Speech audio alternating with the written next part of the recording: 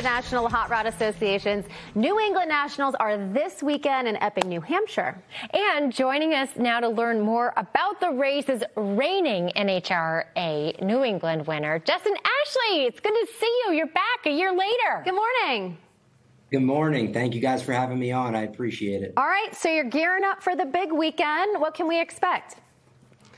You can expect a lot of horsepower, a lot of excitement, and pretty much everything in between. So these cars go 0 to over 330 miles per hour in under 4 seconds, 11,000 plus horsepower. And the beautiful part about NHRA drag racing is that every ticket really is a pit pass. So it's a friendly family style event where everybody can walk throughout the pit area, meet the teams, meet the drivers, and it's racing Friday through Sunday, and it's an absolute blast.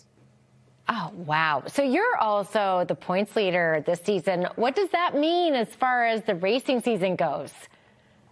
So, yeah, it's been going pretty well for us. So the entire season's about 20 races.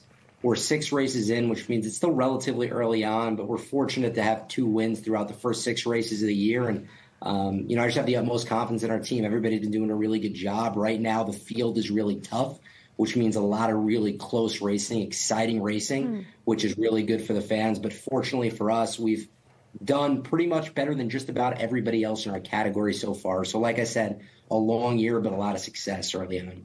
Okay, so tell us what you'll be driving. And I want to know also how you prepare for a weekend like this. Yeah, so I'll be driving something that's called the Top Fuel Dragster. There are about 16 other cars within that category. They're 300 inches long, so about 25 feet long, 0 to over 330 miles per hour in under 4 seconds. These cars are explosive. They're violent. They can do pretty much anything at any time, so they're quite a bit unpredictable. And in terms of preparation, it's all about making sure that you're physically ready, obviously making sure that you're mentally ready and doing all the preparation that you can. The guys themselves are working on the car during our off week, finding ways to improve and get better in our shop in Indianapolis. And then from a driving standpoint, just physically, mentally making sure that I'm in shape, ready to go, because these races are decided by such small margins now that every little bit is significant. Wow. So we're looking at some great weather. What can people expect for the big race weekend? Yeah, every time we go to New England, so I'm from the Northeast myself, I'm from New York, so it's definitely one of my favorite places to race. But I think you can expect, certainly, if not close to it, probably a sellout crowd.